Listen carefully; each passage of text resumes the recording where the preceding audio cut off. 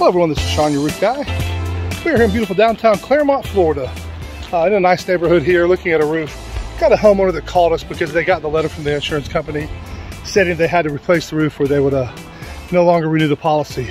So let me show you what we got. As you can see, this roof's probably right at 15 years old. That's where the insurance company's drawing the line.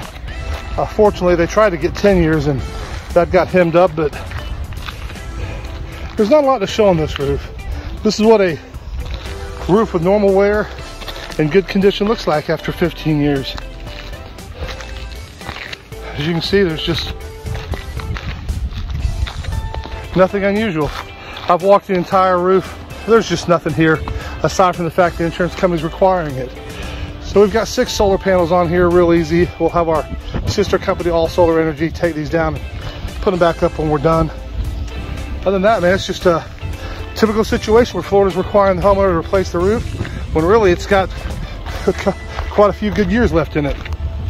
Anyways, this is Sean Bennett with Sunologi. You guys have a great day today.